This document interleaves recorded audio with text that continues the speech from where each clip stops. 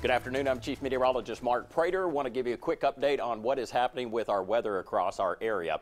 First off, we have a weather alert which is in effect until 8 o'clock tonight, and that is for the entire viewing area. The good news here is we are starting to see this line that has been producing severe thunderstorms as well as large hail, very heavy rainfall, gusty winds, now moving out of our northwest counties. So I anticipate the counties you see highlighted in yellow, that is a tornado watch until 6 o'clock. I'm betting offhand we'll start to see some of these getting trimmed back as we get later into the evening. But right now, there's a very strong thunderstorm moving through the city of Jasper, anywhere from exit 52 down to 65. It is absolutely pouring, and this is actually tracking towards the east rather quickly at about 40 miles per hour. So that would put some of the locations like Warrior in line within the next 20 to 25 minutes, as well as Palmerdale, all good within the next 30 to 45 minutes. Now, just to the north, we also have another cell that is moving through Coleman County, but this is the main show right now that we're watching very carefully, also this cell in particular. Now, live out on Interstate 22, we have meteorologist Nate Harrington, who is out in our CBS 42 Weather Alert Unit, most advanced system out there. And Nate, you've been checking the gauges. You finally got a chance to get out. What can you tell us? Well, we were tracking the storm that you were talking about, the really strong thunderstorm turned severe.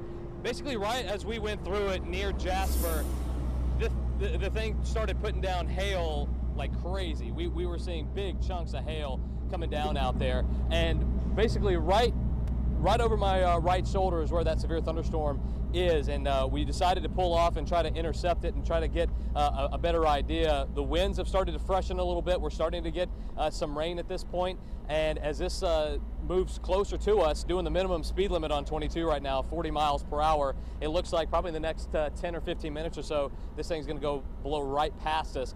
After that, we're going to try to chase it as it heads closer to the Birmingham Metro, but if it has any punch left that it did when we passed it, this thing's going to pack a lot of winds and a lot of hail. Also, some very heavy rainfall. We picked up about a quarter of an inch to about a third of an inch of rain just while we were underneath that strong thunderstorm, and that was about 10 or 15 minutes. So this thing is packing a lot of punch as it continues to move to the east, Mark. All right, Nate, thanks so much. And as he was talking about, we're seeing that same intensity on the radar.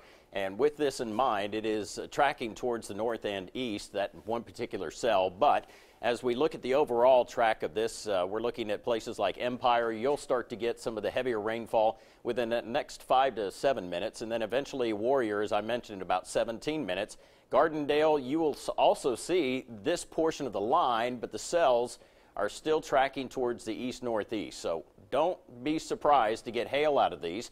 We've had a number of spots that have reported hail, not only in our area, but more so across the Tennessee Valley, and that has been an active area with even a couple of tornadoes earlier today.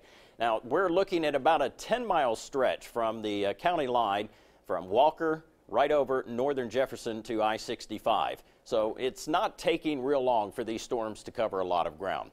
And this is right on track with the forecast we've been giving you timing-wise. It has really been almost down to the 10 to 15-minute time frame.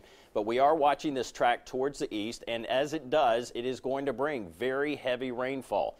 Hail, a lot of cloud-to-ground lightning, and gusty winds. So please stay inside, stay off the roads. This won't take long to pass. And as it does, it will certainly be noticeable, but everything to the north and west, especially in Marion as well as Winston counties, things are quiet. And actually, I think you're really out of the woods now with the potential of severe weather way down. Now, also, we have this particular cluster of storms, which is headed into northern Blount County. That is helping to at least warrant a severe thunderstorm warning for northern Blount County, and that stretches back up towards Albertville. I know we have some viewers up there as well, so you do have a severe thunderstorm warning as well. And then Gadsden, you're in the clear at this juncture, but not much to show you as far as storms yet.